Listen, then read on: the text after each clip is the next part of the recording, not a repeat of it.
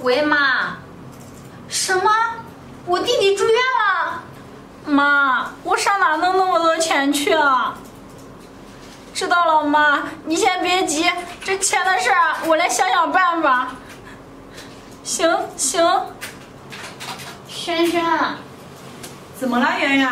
轩轩，我想找你借点钱。我弟生病住院了，现在要做手术，急需一笔钱，你能不能借给我一点？圆圆，你呀要借多少啊？轩轩姐，你看你能借给我多少，你就给我拿多少吧。等我发工资了，我会还给你的。圆圆，你看我的事情你也知道，我家还有2个孩子，这每个月啊，我的钱都剩不多，现在啊只有几百块钱。几百块钱啊！圆圆，我听说你婆婆挺有钱的，你怎么不找她借呀？对了，这你不说我都忘了，我啊回家找我婆婆借去。行，你呀赶紧去吧。行。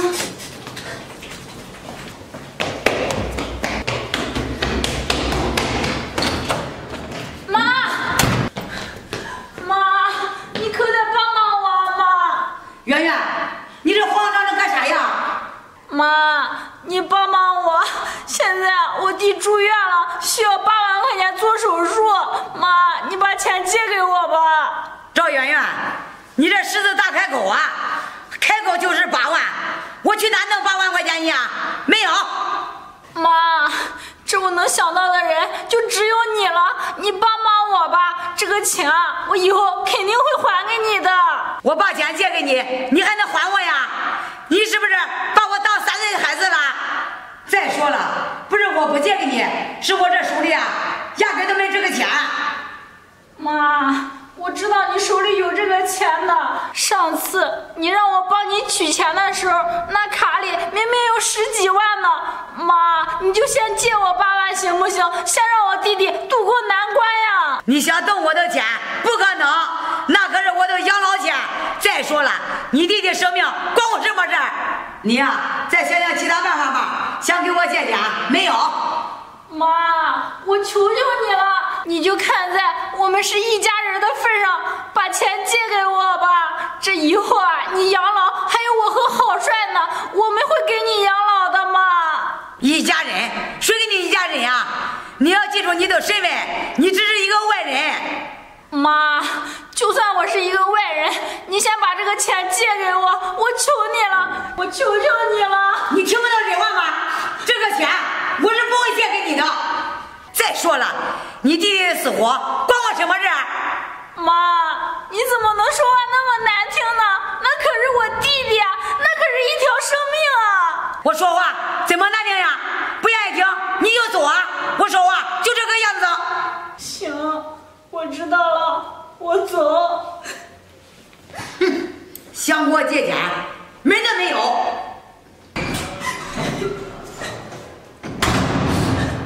这可怎么办啊？这我弟弟还在医院躺着呢。这圆圆怎么还不回来啊？这我没拿钥匙进不去啊。这该怎么办啊？能借的都借遍了，我实在没有什么办法了。圆圆，你哭什么呀？郝帅，这我弟弟他住院了，生病了，现在需要8万块钱动手术，我们拿不出来这个钱。什么？生病了，需要8万？这怎么办啊？这咱家的钱都被我用来投资了。哎，对了，圆圆，我记得咱妈的养老金有10几万呢，要不我和你一块儿去咱妈家给咱妈借点？郝帅，咱妈呢？我已经去过了，咱妈不借给我，她说我是一个外人。什么？圆圆，这妈怎么能说你是个外人呢？这你可是我媳妇儿，她的儿媳妇啊！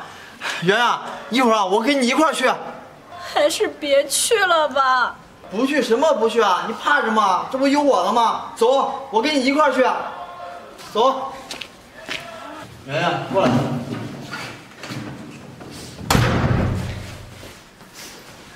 圆圆，坐。妈。怎么了，儿子？我有个不好的事告诉你。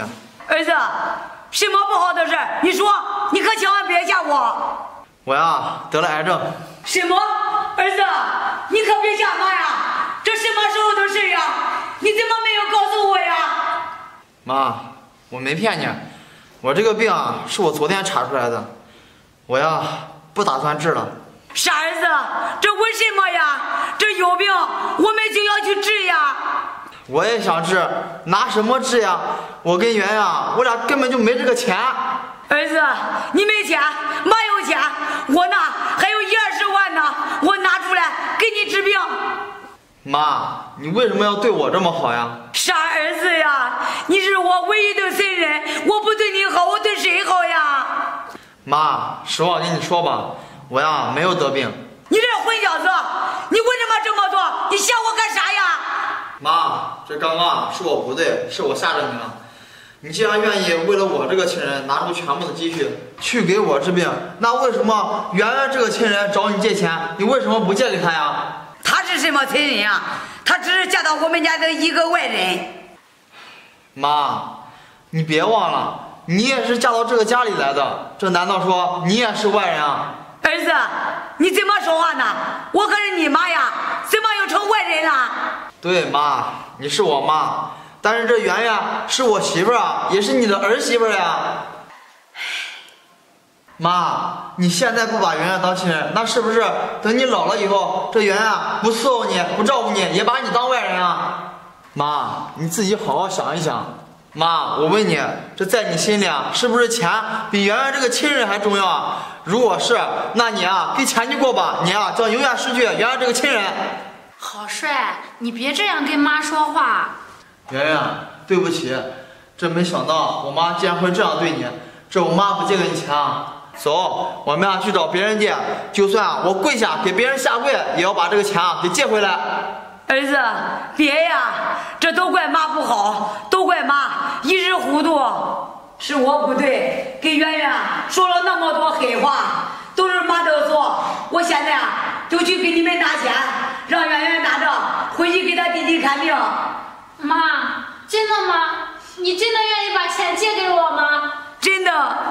妈，你放心，这个钱啊，我一定会还给你的。圆圆，都是妈不好，你别再说这个钱还不还的了。我儿子说的对，这钱呀，真的没我们的亲情重要。行了，你们两个在这里等着，我给你们拿钱去。好。圆圆，这下你弟弟有救了。谢谢你啊，好帅。